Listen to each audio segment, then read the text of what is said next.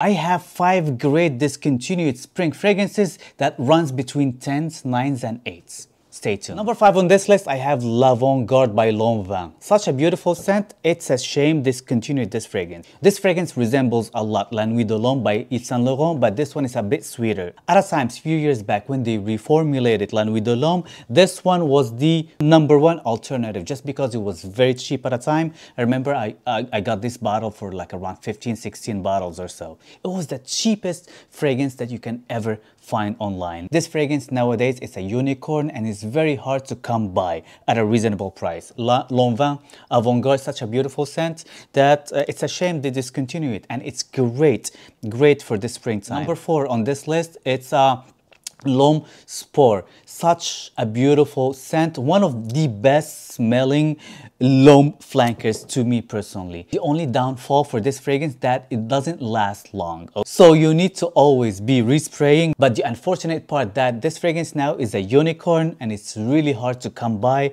and to find a bottle of this you're just gonna have to pay a pretty penny for it. Does it really deserve the price point, $200+ on it? Smell wise, probably yes if you are a collector, but in terms of projection and performance, not really. It lasts on me like 2-3 hours, but smell wise, oh my god, one of the best smelling L'Homme flankers ever, bar none. Number 3 on my list, it's Aqua Amara by Bulgari.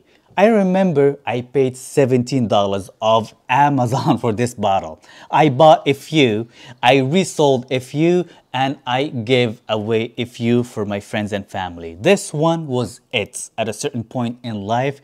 This one is very citrusy with the mandarin orange, but it's got an edge as well. Okay, it's not for everybody. It lasts for a long time. It gives a green edge into it, so it's perfect for the springtime. I love this scent, and it's a shame they discontinued this scent. It was a beautiful scent that honestly I think they shouldn't have discontinued it. Aqua Amara by Bulgari, such a beautiful scent. So on my list, it's a beautiful fragrance. It's a beast mode. It gets a lot of compliments. It resembles a lot Number 3 Aqua Amara, but with added rose in the mid. I used to wear a lot back in the day, but nowadays I haven't worn it in a long time.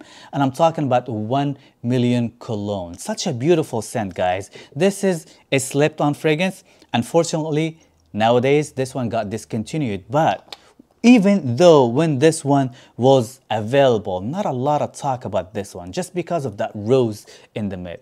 It's not overly rosy, guys, okay? It smells beautiful. It gets compliments, and it's a beast. For a spring and summer fragrance, that was a 10 out of 10 for me at a time. Such a beautiful scent. I still love until this day, and I'm happy that I have this bottle. Let's go with my number 1 and the last one I have on this list, but not least, of course, which is Gucci Pour Homme 2.